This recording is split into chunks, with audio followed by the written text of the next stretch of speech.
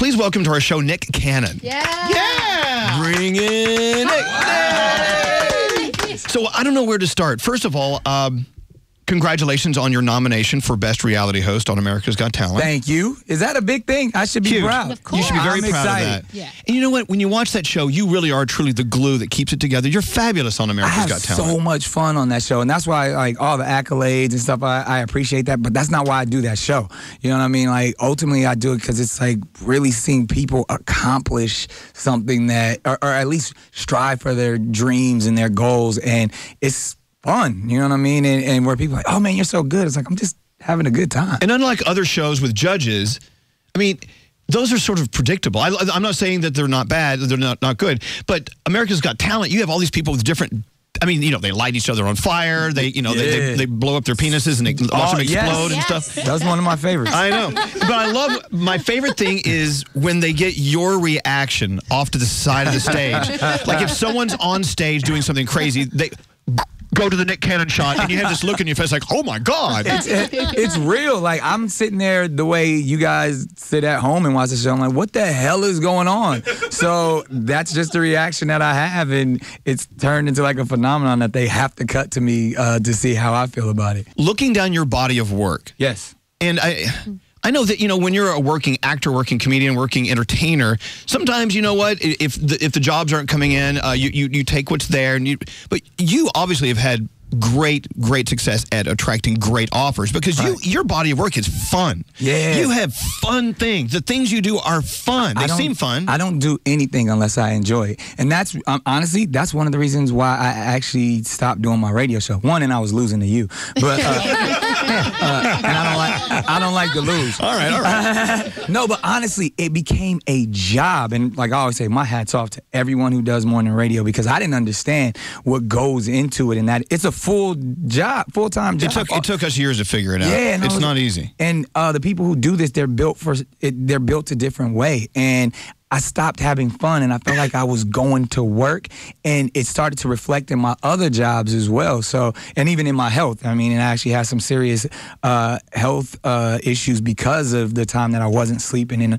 And it's like, and I really got to that space, especially like around 2012. I said, if I'm not enjoying it, if it's not making me a better person, I don't want to do it. Well, that's a great life lesson for all of us. Yeah. So we all quit as of today. I quit this bitch. There you go. But you look like your head. I'm glad I could inspire. Thank you. You finally beat us. Yes, exactly. You beat us to submission. My master plan has worked, finally. So, I mean, okay, let me just give you just a little bitty microscopic dot of the list of Nick Cannon stuff, current.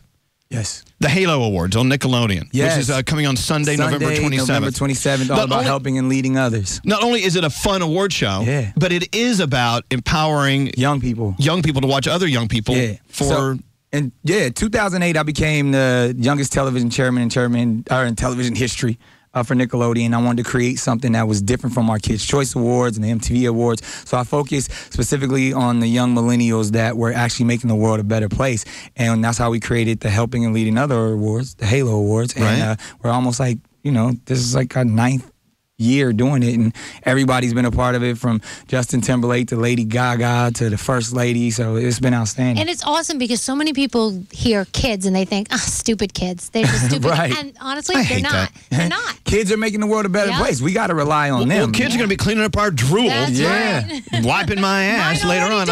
Really? Okay. Your kids clean up your drool and wipe her ass. Wow. And when they're not wiping their ass, they come up and wipe everyone's ass. They'll be here in a minute if you need them. I've been waiting. Okay, add to the Halo Awards, which you're the foundation behind that, along with some great other people. America's Got Talent. That looks like it's a lot of fun. Yes. Auditions currently. Come out, please. We need more superstars and spoon players. We're going to Atlantis at the end of the month, and there's a bunch of people going to be performing from America's Got Talent in Atlantis, and we got tickets. We're so excited to see it. There it is. See, you create careers. Yeah. We both work for Nabisco. We do. I love Nabisco. So you know what? Because I'm a huge Oreo head. Like all kinds of Oreos. Me too. They came out with the birthday cake Oreos. And did you hear about the new candy bar? Yes. Oh, so good. They I got an idea. Cinnamon bun Oreos. Danielle, come here. Come here. Come here. Stand right here. I'm going to sit on Nick's left. You be on the right. We're reverse Oreo. Reverse Oreo. Come on, Nabisco. Get it Let's get with it. A cannon Oreo. They have friggin' orange Oreos for Halloween. That can happen. Yeah, that's a big company. Nabisco's a big company. They've been doing it 115 years, and they bringing joy to everybody. So it works out. Everybody knows I love sweets, so that's how we get down. So let's talk about something that's going to empower everyone listening. Yes. You seem to be extremely happy. Do you sense that? I sense happiness. Happiness. Your happy it's the place. turban. You seem to be in your happy turban. But you're also so successful, and you really are helping a lot of people along with doing some fun things. Yeah. What is the secret? Is there a secret? What's your logo? What's your slogan? What gets you going? Being incredible. Talk about it. Wake up and just make the most out of your day. I mean, I've been through so much in my life that every day that I do get the opportunity to spread joy from myself to others, that's what it's all about. So being a father, being someone who can give others opportunities. I mean, I feel like I've done everything I've ever wanted to do in my life. Right. And I feel like, you're blessed to be a blessing. Too much is given, much is required. So now it's all about just spreading joy. You want to live forever? Fame, yeah. No, do you really? I've actually gotten to that point because I have had serious health issues and those moments where you're in a hospital staring at the wall. Did you feel like you were going to die soon? 100%. I mean, you had some kidney problems, I had right? kidney failure. Now, did you actually think you were a goner? You were done. What they call it, the come to Jesus moment. Yeah, talk about that. Hey, I've had a good life. I'm fine if this happens to be that way. But then obviously the next thought is I can overcome this. I can make it past this because I feel like I have so much more to do. And now that I can be an example and turn this test into a testimony. What I'm getting to is this. People who get cancer. Right. And think they're done. Right. But they live. Yeah. People who have awful accidents. I was talking to Jason Derulo about that awful rehearsal accident he had. He was going to die. Yeah. But he lived, and it changed their lives. 100%. See, I don't want to hang myself or get cancer in order to understand how to live that way. Right. So we turn to people who've been close or had that come to Jesus moment to tell us how to do it. What are we screwing? The people who are not at death's doorstep, what are we doing? Because obviously any type of near-death experience or where you can actually step back and reflect on your entire life puts everything in the proper perspective for you. For me, it was like this. I started having serious health concerns when my kids were just infants. And that in itself, just to see, babies being helpless and I'm helpless. And it was like, wow, this is something that if I do get another opportunity, I'm never going to take it for granted. And to be able to wake up each day and make the most out of a day, regardless of what's going on in politics, regardless of what's going on at your job and all that, just to be like, man, I'm breathing right now. And I actually do a lot of work with children's hospitals all across the country. St. Mary's. Yeah, I was at St. Mary's with you. Yeah. And the kids know you by name because you're there all the time. You know them by name. Yeah, I go there it puts it in, it's like, yo, this is what life is about. If those kids can smile, we all You're doing it for the kids and the kids' parents and the doctors, but you get so much out of it because it nourishment out of that. Yeah, it lets you know okay, this kid is hooked up to a machine 20 hours a day. So when they smile, they mean it. You know what I mean? There was a little girl that was there. She was a burn victim. And most of her body was burned. She was running around, sitting on people's laps, hugging you, kissing you. She had no idea. She was just living her life. Had a little backpack on. Right. She was so happy, and that's how people need to be. Isn't it funny how many of life's lessons we can learn just by looking at others? For example, we get we get blinders on and forget that there are people out there who they're living great lives, even with odds against them, and they're succeeding. Being a father. Yes. You love being a father. Is it true you have another child on the way? You know what's true? I read this yesterday. I have a mixtape on the way that came out. Okay. No, listen. I didn't know what was supposed to talk about. No. You can talk about anything. Okay, baby, man. on the We're way. friends. Yes. And you know what? I personally felt like to be able to talk about things on a personal level, I got to give all of me. And sometimes you can't do that in the interview. So I made We have a baby on the way. Sounds like you gave some of you. Yeah. That's how it works, Elvis. I wouldn't know. Hold on. Now, We'll talk about this. Can you teach me birds of the bee? Never mind. I've been trying to get pregnant for years. It can happen. Maybe it'll backfire. Hold on. Okay, now this is from this mixtape. I heard about this last night. Yes. Baby on the Way featuring K. Michelle. We got a baby on the way. Hey. Yeah. We got a baby on the way. Hey. Look at this. We got a baby on the way. We got a baby on the way.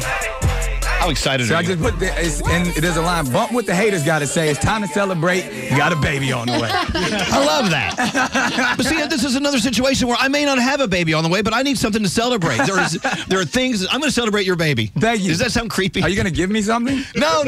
Throw me a shower. I got to throw you a baby shower. Now, did you actually miss your 8 a.m. class to be here today? You're in college again. Yes, I am in class. See my Nicholas Cannon is his. You can save money on a new Mac. Yeah. That, by the way. We were talking about that earlier. People at 49 years old still using their college IDs to save money. You know what? Tuesdays and Thursdays are my college classes. But what are you studying? I am studying strategic and legal communication. Oh. Ooh. Learning, because I felt like, obviously, we're all in communications. We know how this works. And attorneys are trying to rip us off all the time. Hello. Exactly. That's Hello, exactly lady. why I did it. So I know a little bit about, the field of communications, but to see the legal aspect of it and everything, how it's constantly changing with new media, I jumped in and was like, yo, let me make this my major. I love that you spent time to come see us today. Come on, man. Because, I mean, we could sit here and, people come in because I consider you like a real friend and colleague in this business. I mean, like, obviously, like, it's interesting because people that sometimes you're kind of, I was put up against you, like, all in the morning. But then I had to learn about you, and I respected you, and, like, I was like, yo, this dude is, if not the best, one of the best in his field. And I gained so much respect. And then when I actually got the opportunity, we've had dinner and all those type of things, it's like, man, he's just like a really nice guy. So we made love with each other. Yes. That's on the mixtape too. That's on the mixtape. We got a baby on the way. Me and Elvis. I want you simply to, is there a nickcannon.com? There is a If I want to know anything and everything, headlines of Nick Cannon, I can always go to nickcannon.com. But let's not forget the Halo Awards. Yes. Very important you support because he's doing some great things over there. What a gift. Sunday, November 27th at Nick. On Nickelodeon, baby. Absolutely. And congratulations on your Critics' Choice Award nomination. Thank you. Thank you, critics. Thank the choice. It's between you and RuPaul. Hey, I always lose to RuPaul. No. Better dresser. He's taller. Taller. And he can talk very well. Yes. Go ahead and let him win that one. Hey, go for it. Roo. And you're just a total sweetheart. Thank you, Nick, for coming in. Nick Cannon.